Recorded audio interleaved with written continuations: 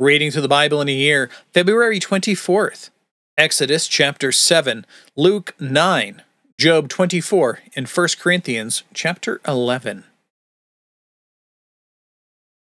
And Yahweh said to Moses, See, I have made you like God to Pharaoh, and your brother Aaron shall be your prophet. You shall speak all that I command you, and your brother Aaron shall tell Pharaoh to let the people of Israel go out of his land. But I will harden Pharaoh's heart, and though I multiply my signs and wonders in the land of Egypt, Pharaoh will not listen to you. Then I will lay my hand on Egypt, and bring my hosts and my people, the children of Israel, out of the land of Egypt by great acts of judgment. The Egyptians shall know that I am Yahweh, when I stretch out my hand against Egypt, and bring out the people of Israel from among them. Moses and Aaron did so, just as Yahweh commanded them.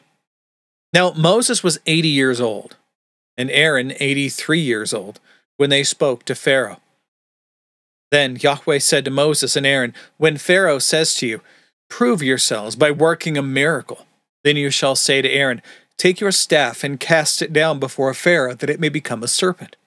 So Moses and Aaron went to Pharaoh, and did just as Yahweh had commanded, and Aaron cast down his staff before Pharaoh and his servants, and it became a serpent. Then Pharaoh summoned the wise men and the sorcerers, and they, the magicians of Egypt, also did the same by their secret arts. For each man cast down his staff, and they all became serpents. But Aaron's staff swallowed up their staffs. Still, Pharaoh's heart was hardened, and he would not listen to them, as Yahweh had said. Then Yahweh said to Moses, Pharaoh's heart is hardened. He refuses to let the people go. Go to Pharaoh in the morning, as he is going out to the water, and stand on the bank of the Nile to meet him, and take in your hand the staff that turned into a serpent. And you shall say to him, Yahweh, the God of the Hebrews, sent me to you, saying, Let my people go, that they may serve me in the wilderness, but so far you have not obeyed. Thus says Yahweh, By this you shall know that I am Yahweh. Behold, with the staff that is in my hand I will strike the water that is in the Nile, and it shall turn into blood. The fish in the Nile shall die, and the Nile will stink, and the Egyptians will grow weary of drinking water from the Nile. And Yahweh said to Moses, Say to Aaron, Take your staff and stretch out your hand over the waters of Egypt, over their rivers, their canals, and over their ponds, and over all their pools of water, so that they may become blood. And there shall be blood throughout all the land of Egypt, even in vessels of wood and in vessels of stone. Moses and Aaron did as Yahweh commanded, in the sight of Pharaoh and in the sight of his servants. He lifted up the staff and struck the water in the Nile. And all the water in the Nile turned into blood, and all the fish in the Nile died, and the Nile stank, so that the Egyptians could not drink water from the Nile. There was blood throughout all the land of Egypt. But the magicians of Egypt did the same by their secret arts. So Pharaoh's heart remained hardened, and he would not listen to them, as Yahweh had said. Pharaoh turned and went into his house, and he did not even take this to heart. And all the Egyptians dug along the Nile for water to drink, for they could not drink the water of the Nile. 7 full days passed after Yahweh had struck the Nile. There we go. Make sure we have all the notes in the middle here.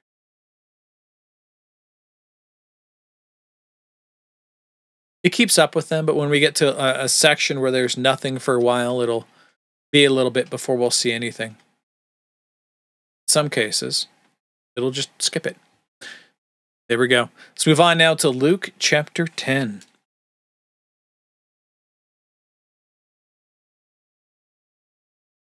After this, the Lord appointed 72 others and sent them on ahead of him, 2 by 2, in every town and place where he himself was about to go.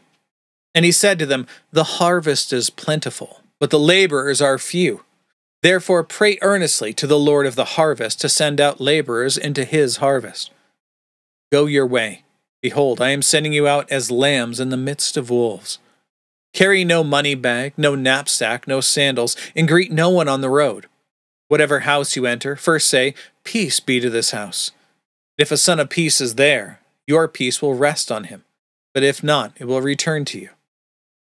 And remain in the same house, eating and drinking what they provide, for the laborer deserves his wages. And do not go from house to house. Whenever you enter a town and they receive you, eat what is set before you. Heal the sick in it, and say to them, the kingdom of God has come near to you.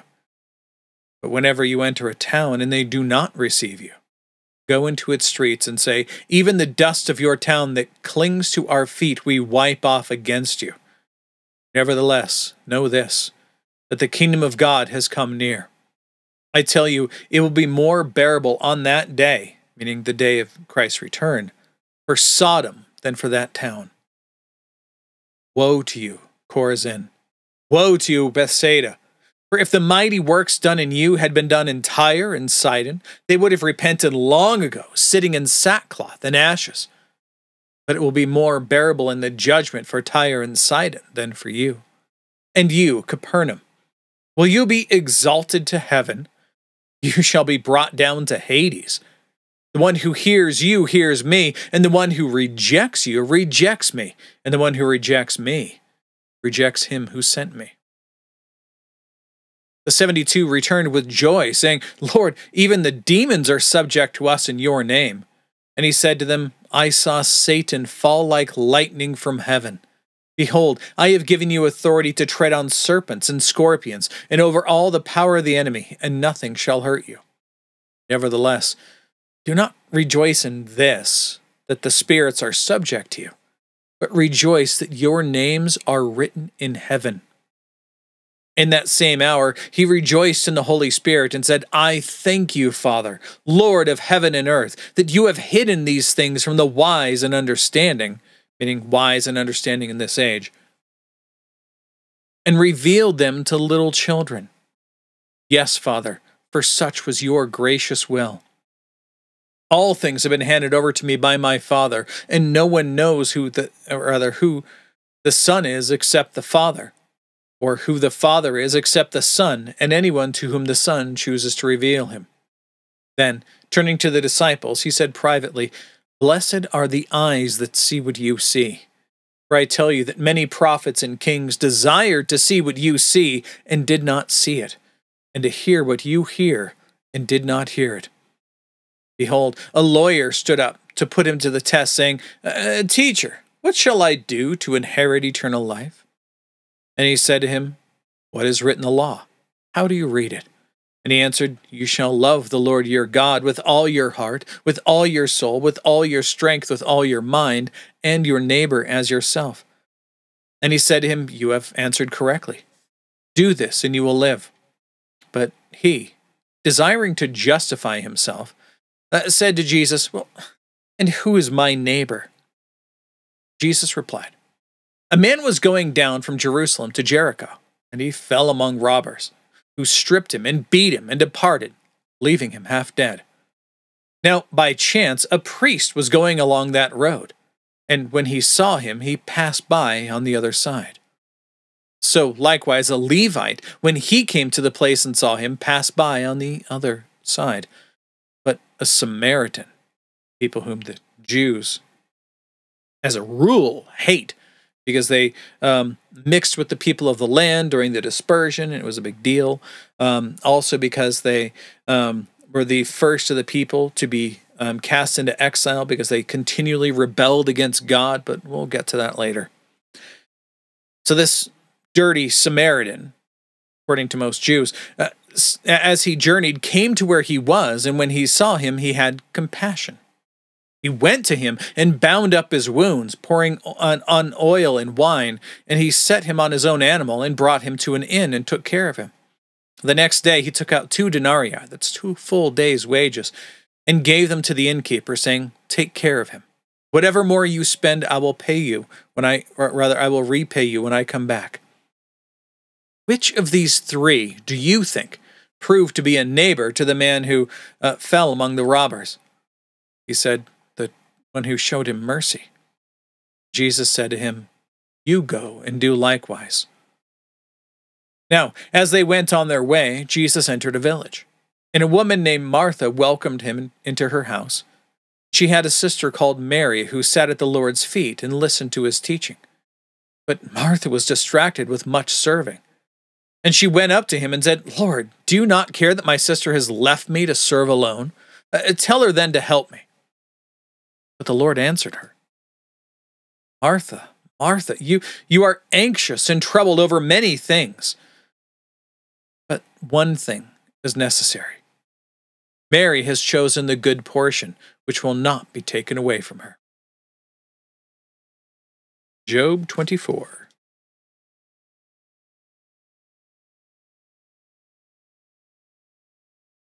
Job continues. Why are not times of judgment kept by the Almighty? And why do those who know him never see his days? Some move landmarks. They seize flocks and pasture them. They drive away the donkey from the fatherless, and they take the widow's ox for a pledge. They thrust the poor off the road. The poor of the earth all hide themselves. Behold, like wild donkeys in the desert, the poor go out to their toil, seeking game. The wasteland yields food for their children. They gather their fodder in the field, and they glean the vineyard of the wicked man. They lie all night naked, without clothing, and have no covering in the cold. They are wet with the rain of the mountains and cling to the rock for lack of shelter. There are those who snatch the fatherless child from the breast, and they take a pledge against the poor. They go about naked, without clothing, hungry. They carry the sheaves. Among the olive rows of the wicked, they make oil. They tread the wine presses, but suffer thirst. From out of the city, the dying groan, and the soul of the wounded cries for help. Yet God charges no one with wrong. There are those who rebel against the light, and who are not acquainted with his ways, and do not stay in its paths. The murderer rises before it is light, that he may kill the poor and needy, and in the night he is like a thief. The eye of the adulterer also waits for the twilight, saying, No eye will see me, and he veils his face. In the dark they dig through houses. By day they shut themselves up. They do not know the light. For deep darkness is morning to all of them. For they are friends with the terrors of deep darkness. You say, Swift are they on the face of the waters. Their portion is cursed in the land. No treader turns toward their vineyards. Drought and heat snatch away the snow waters. So does Sheol those who have sinned. The womb forgets them. The worm finds them sweet. They are no longer remembered. So wickedness is broken like a tree. They wrong the barren, childless women, and do no good to the widow. Yet God prolongs the life of the mighty by his power. They rise up when they despair of life. He gives them security. They are supported, and his eyes are upon their ways. They are exalted a little while, then they are gone. They are brought low and gathered up like all others. They are cut off like the heads of grain. If it is not so, who will prove me a liar and show that there is nothing in what I say?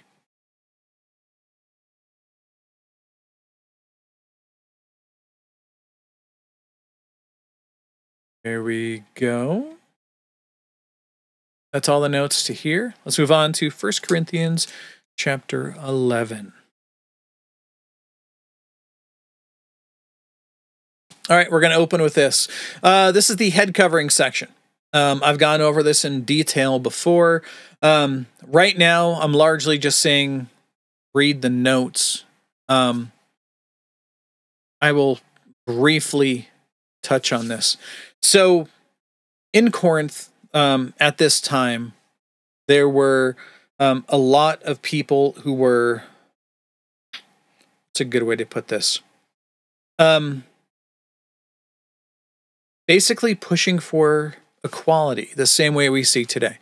Now, as you know, if you've read through Scripture with me, Scripture is deeply complementarian in that men and women are equal in almost every aspect, but there are some things that men are given specifically to do better, and there are some things that women are given specifically to do better. Thereby, both of us complement each other. No one is better than another. But going back to Genesis chapter 3, where Eve is told that your desire will be for your husband, not yea, my husband, but rather against him. What happens is there's jealousy over things which we should not be jealous of. God has assigned to certain people specific roles. And within Corinth, there was a massive problem occurring because people were expecting to, or rather, there was a major push for essentially feminism, that women were just like men in every aspect. And in fact, it was a denigration of men as a whole that was kind of an ongoing thing.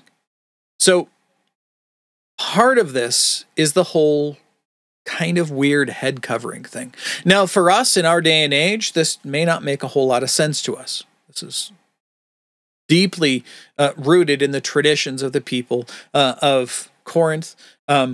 This is not something that Paul repeats in any of his other letters about the specific head covering pieces. He doesn't say in the letters to the Thessalonians or the Ephesians, hey, don't forget all the women, you better be wearing your head coverings, because of the angels. So as I'm just going to read through this just like it is, but I would strongly recommend reading through both the notes in the Reformation Study Bible in the middle and in the ESV Study Bible on the side. Let's begin. Now, this verse is actually, the first verse here is tied to the previous text. So we'll just pick up in verse 2. Now I commend you, because you remember me in everything and maintain the traditions even as I delivered them to you. But I want you to understand that the head of every man is Christ, and the head of a wife is her husband, and the head of Christ is God. It's that complementarian roles defined by God. He's our creator. He's the one who's made us from nothing for the purpose of worship of him. So it is up to him to define these roles if he so desires to do so. And we've read through Scripture together. If this is your first time going through it, you'll see it yourself as we continue. These are roles that God has defined for specific people for specific reasons. We may never understand all of the reasons, but this is what God has done. Picking back up in verse 4. Every man who prays or prophesies with his head covered dishonored his head, which is the Christ. But every wife who prays or prophesies with her head uncovered dishonors her head, which is her husband, since it is the same as if her head were shaven. For if a wife will not cover her head, then she should cut her hair short. But since it is disgraceful for a wife to cut off her hair or to shave her head, let her cover her head. For a man ought not to cover his head, since he is the image and glory of God, but woman is the glory of man. For man was not made from woman, but woman from man. Neither was man created for woman, but woman for man. That is why a wife ought to have a symbol of authority on her head, because of the angels. Nevertheless, again, read the note on this. It won't make a whole lot more sense, but it'll help. Nevertheless, in the Lord, woman is not independent of man, nor man of woman. For as a woman was made from man, so man is now born of woman. And all things are from God. Judge for yourselves. Is it proper for a wife to pray to God with her head uncovered? Does not nature itself teach you that if a man wears long hair, it is a disgrace for him? But if a woman has long hair, it is her glory. For her hair is given to her for a covering. If anyone is inclined to be contentious, we have no such practice, nor do the churches of God. There's a giant note in the section here on the Lord's Supper, specifically what it actually means and some of the historical and theological discussions and things with it in the past. Strongly recommend reading it. It is fantastic. Picking back up in verse 17. But in the following instructions, I do not commend you, because when you come together, it is not for the better, but for the worse. He's talking about their basically church services. Now, remember, they wouldn't just have church services on Sunday. They would have them multiple times throughout the week. They would all come together for worship and glorification of God. Verse 18, for in the first place, when you come together as a church, I hear that there are divisions among you. And I believe it in part, for there must be factions among you in order that those who are genuine among you may be recognized. When you come together, it is not the Lord's Supper that you eat. What is this? People would typically have a meal. So the Lord's Supper wouldn't typically be just as we have it today. It would be at some Baptist churches we've been part of in the past. Once a month or sometimes twice a month, they'll have what's called a family meal, where everybody produces something at home and brings a lot of it so that everybody can share together. And we have, after the church service is over, we have an extended time of fellowship with one another, helping each other, serving one another. It's a beautiful time.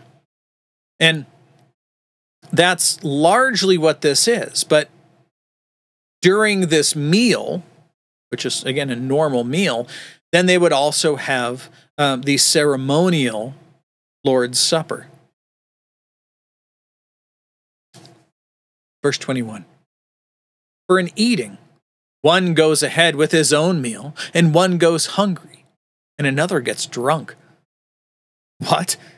Do you not have houses to eat and drink in? Or do you despise the church of God and humiliate those who have nothing? People who were poor would show up and have nothing to eat. Maybe they had nothing to eat for the entire day, perhaps for a couple days. So this would be an opportunity for them to eat with the church and not feel ashamed.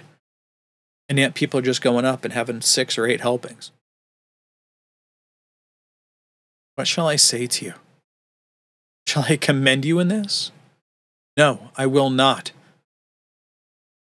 For I received from the Lord what I also delivered to you, that the Lord Jesus, on the night when he was betrayed, he took bread. When he had given thanks, he broke it and said, "This is my body, which is for you. Do this in remembrance of me." In the same way, also he took the cup after supper, saying, "This cup is the new covenant in my blood. Do this as often as you drink it in remembrance of me. For as often as you eat this bread and drink this cup, you proclaim the Lord's death until he comes. Whoever therefore eats the bread or drinks the cup of the Lord in an unworthy manner will be guilty concerning the body and blood of the Lord." Make sure we don't lose notes here. Continuing on, verse 28. Let a person examine himself then, and so eat of the bread and drink of the cup. For anyone who eats and drinks without discerning the body eats and drinks judgment on himself. That is why so many of you are weak and ill. Some have died. But if we judged ourselves truly, we would not be judged. But when we are judged by the Lord, we are disciplined, so that we may not be condemned along with the world. So then, my brothers, when you come together to eat, wait for one another. If anyone is hungry, let him eat at home, so that when you come together, it will not be for judgment. About other things, I will give directions when I come. And that is it for today. That is all the reading and all the notes. God willing, we'll be back tomorrow. Behold, the word of the Lord.